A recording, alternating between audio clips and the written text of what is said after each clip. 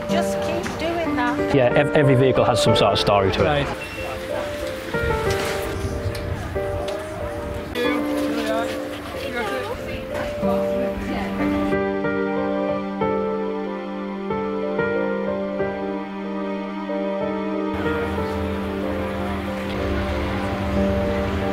At the end of the day, rescue is a team effort. Promote the service that we provide. Yeah. It's also an opportunity for us to discuss fire safety.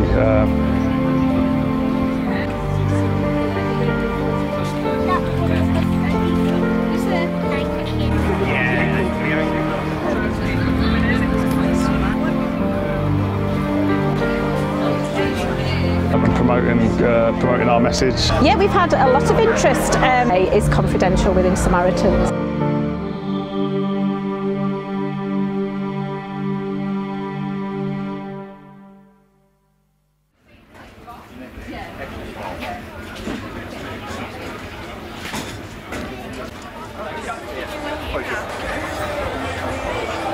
Hi Martin, it's good to see you here today at Whitby Emergency Services weekend.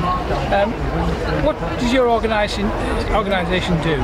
So our organisation is Blood Run EVS. We're a registered charity, and basically our role as a charity is to save the NHS some money, provide early diagnosis for patients, reduce suffering, and just be a transport link between hospitals after hours. Yeah. And what's your role in the organisation? So my role's chair. And where are you based? We're based in Teesside and North Yorkshire, so we cover a patch from Peterlee down to Firsk, and as far over from Darlington, as far over east as we need to be, Broughton, Saltburn and things like that. And how often are you called out? We're called out multiple times a day, so we're a 24/7 courier service. We can range anywhere from one call a day up to 10 or 12. That keeps you pretty busy then? Yeah, everyone's very busy, yeah. And what can you tell us about the bike? So the bikes that we ride are all type approved, so that means they're basically the same bikes that the police would use, just with different colours. So they're designed to be on the road and do the job that they're doing. The trays on the back are designed to carry everything that the NHS would need us to carry. So while the riders are on the road, they know they're safe and they've got the proper tool for the job. Well, it's good to see you here today, but why have you come? So we've been invited, and basically we are an emergency service. So if somebody needs help in a hospital, we're there at the end of the phone, and we will pick up whatever needs to be picked up, whether it be a bag of blood, whether it be an urgent sample that needs testing, even as far down to equipment. We've carried stuff for premature babies. Literally, if it needs to go, we will take it. Yeah. So it's just coming up to the first morning, end of the first morning. What's the reception been like so far from the public? A lot of people come to Whitby from quite far afield, so some people haven't seen us, some people have.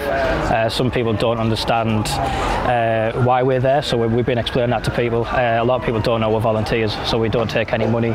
Everything that we raise from days like today goes into the fuel, servicing the bike, tyres on the bike, and keeping the cars on the road, so literally nobody takes a penny.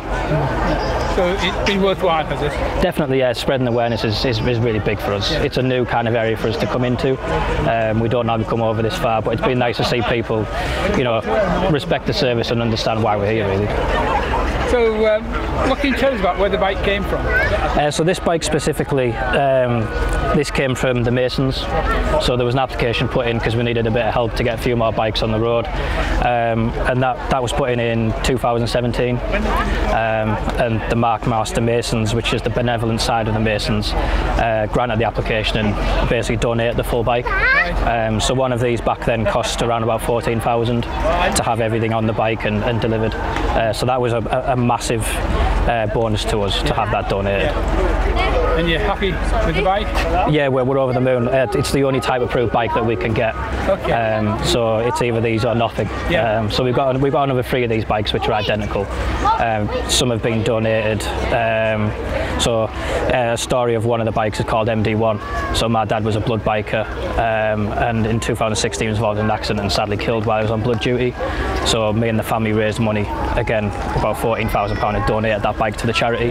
So most of them comes from donations from businesses and individuals raising funds towards a vehicle. That's a sad story, but yeah, but it was a some benefit to the organisation. Yeah, it was definitely an uplift to try and pick up the organisation and really push it forward. And it, you know, we've come a long way since 2016. We had, you know, bikes that were kind of, you know, running at the ground, and you know, we've now got 4 of these. We've got cars and vans, so the charity's definitely on the up. Definitely on the up. Yeah. Good. And what can you tell us about the van behind it? It's in memory of Emily Hyde. What's the story behind that? So Emily Hyde, well, basically Munro School of Dance supported us along quite a lot over a year. They're a dance school who do drama productions and stage. It was through a volunteer that we got that connection, and basically Emily Hyde was a young girl who was really ill, and through all the shows through the year, at their last show they raised quite a lot of money, and sadly she passed away, and so we decided that the money they raised would go towards a vehicle in her memory. So nice. There's a lot of vehicles we have like that. You know, we've got one called GC1. Jeff Cox, who used to be a volunteer, who sadly died of COVID. So you know, his family did exactly the same thing, raised money and put another vehicle on the road. Okay. So yeah, every vehicle has some sort of story to it. Right. And it's lovely to hear those stories. Thank you very much, Martin. No, thank you. Yeah, well, really pleased you came. No, thank you for having us. Yeah, you're very, very welcome. Thanks very much. Thank you.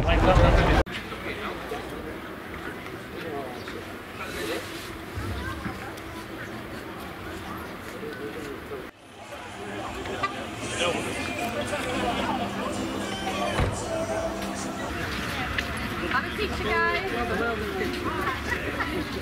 Very far, will do. Better sit in the car. Yeah. Come on.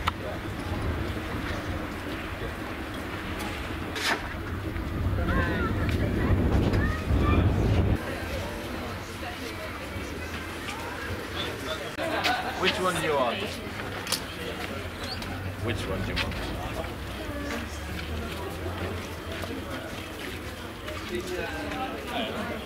That one because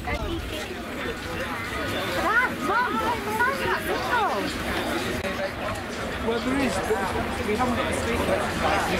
Over there, it's out.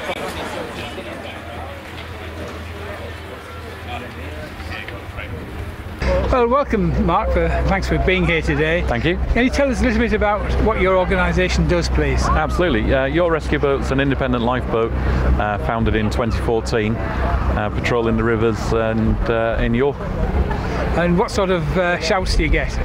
We get the usual variety of lifeboat jobs. A lot of what we do is mental health based, so a lot of suicide and despondence, sadly. But we do missing person searches, right through to the usual things: dogs in the water, people that need assistance, all sorts. Yeah. And the boat behind, what's that used for? The one we've brought with us today is a flood rescue boat. So we left our usual boat on the water in York in case that gets a shout whilst we're here. And this is a very specialist shallow water flood rescue boat. So we're a nationally declared flood rescue team. We can be called anywhere in the country for major flooding events. And how busy are you? As I think every lifeboat in the country, we're always busy. I can't remember how many shouts we're on a year, but it averages about 60 to 70 shouts a year. That's quite a lot. And how many volunteers do you have? On the operational side, we've got around 30 volunteers, and then we've got a backroom team that keep us going, so all the fundraisers, the admin people, the trustees that help keep any charity going. And how long have you been involved?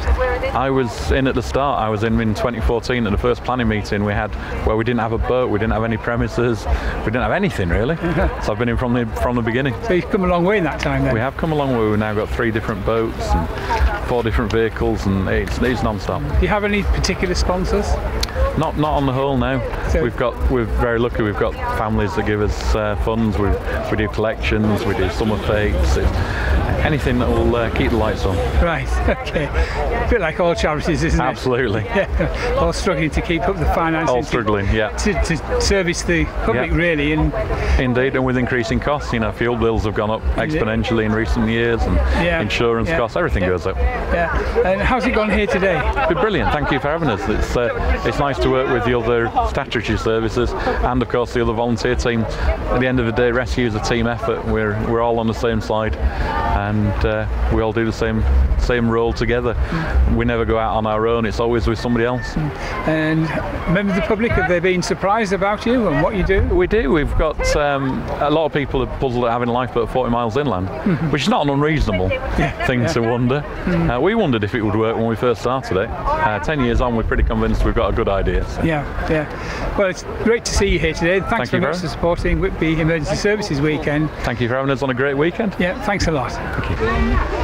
Can you tell us a little bit about the engine and why no propeller? Floodwater and driving boats in flood is very different to driving a boat at sea. So if you can imagine going down a street, you've got park benches, you've got rubbish bins, you've got submerged cars, and a propeller would hit each and every one of those and slow your progress down.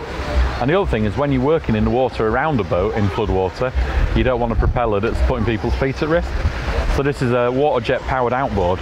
Looks like an outboard at the top, with a water jet at the bottom, sucks water in, speeds it up, pushes it back out. And it means that we can use it in very, very shallow water. It's protected by the back of the boat, by the transom. So we can use it in shallow floodwater without catching it on everything.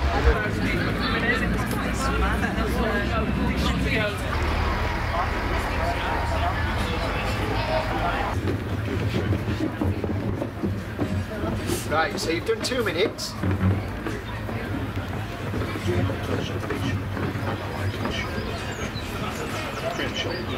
Good.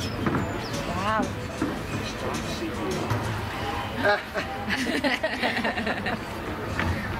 And you'll just keep doing that. Do you know what? If you get tired, you have to swap with someone else that's with you. So, You have to say, I'm tired, swap. or ideally every 2 minutes. One hand on top of the other. No, one hand up, that's it. That's it. That's it. Push Good really position. hard. Should I do it for a shot? Bit higher. Yes.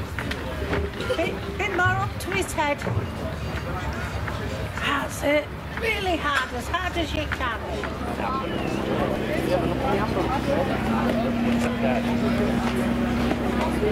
Yeah, well, obviously, firstly, Mike, thank you very much for inviting us. As you explained to us, it was an event to promote emergency services. And of course, as Samaritans, we do consider ourselves part of the emergency services. So that's why we're here today, to promote the service that we provide. Good, and you're very, very welcome. Thank you for coming and supporting us. And what sort of interest have you had today? Yeah, we've had a lot of interest, and I think it's just great to actually just get the name here, because obviously it's a busy time of year for Whitby. There's been lots of people coming and going, having the name here. We have had some lovely conversations as well. We've had a lovely conversation with a chap who was interested in potentially joining Samaritans, so that's been lovely to have. So yeah, lovely. And is the demand for your service, has it got more or less well, recently? all I can say is I've been listening for 2 years now, so I don't know what it was like personally since before 2 years ago, but what I would say is the demand is high. Whenever you go in to do your duty, there is always people waiting on the callers. There is always callers. Sometimes there's more callers waiting than others, but most of the time there are callers waiting to be heard. And how do people get in contact with you? They can, the most common way is 116 123, our telephone number. We do have an email facility as well, and we do have a text message service, but generally people ring us 116 123. Yeah, and is this a confidential service? The way, I'll just try and explain how that works. When people ring us, it is absolutely confidential within Samaritans. The systems that we have in place for supporting each other mean that we may, within the Samaritans organisation, we offload to our leaders, so it is confidential within Samaritans. We do also have safeguarding procedures, which might entail that we may need to contact other emergency services under certain circumstances where safeguarding is concerned.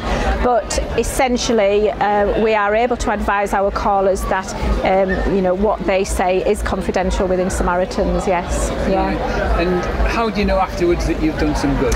It's very difficult to well, I was about to say it's very difficult to tell, but a lot of the time it's actually really easy to tell, because when a caller first starts talking to you on the phone, they're down here often, and often at the end of half an hour, 3/4 of an hour, you can just feel the difference. You can feel that somebody's just come up a level.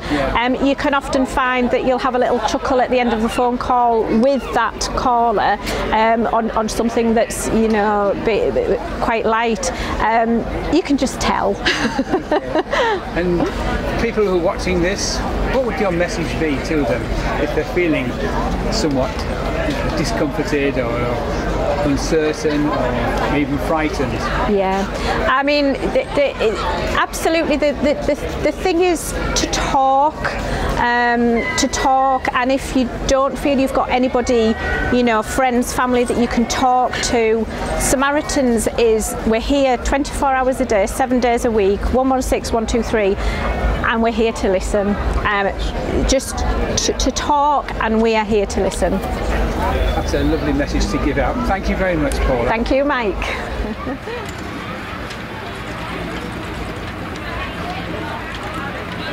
Well, Jay, thanks very much for coming today. What do you feel that the benefit of being here is? I think it's good just to be out in the community, really demonstrating the type of work we do as an emergency service. I think some people are familiar with the fact that we're going to fires, and they're familiar with the fact that we deal with RTCs, road traffic collisions, but they're not so familiar with the boat unit for rescues that we perform on rivers or or flooding or things like that. It's also an opportunity for us to discuss fire safety and maybe some of the other work that we do within the community. Yeah, and has it been a busy year for you? Last year was busier, but it always gets busier when the sun's out. So yeah, we're not too far off the amount of calls we've done last year. But yeah, you never know. You can have a quiet week and then you can have a really, really busy week. So the less busy it is, then everyone's safe. So yeah. And how long have you been in the fire service? This is my 17th year. Oh, gosh, so I've done all them years at Whitby. So have you? Yeah, fantastic. Yeah, so it's been good. I've enjoyed it. It's a nice community, and you get to know everyone, which is a real benefit, certainly to this job anyway. Yeah. And the people's reaction to you being here today, passers-by? Always positive. Yeah, it's always positive. I think because from such a young age, you have children that engage with the fire service through the programmes they watch on TV, to us turning up at your school and promoting our message. They always have a positive image of you, and it's one that we really like to sort of carry on and harvest. Really, it's good. Yeah, well, it's really good to see you here today. Thanks very much. You're welcome. Do appreciate it. You're welcome. It's been a pleasure being here. Yeah, well, thank you very much. No problem.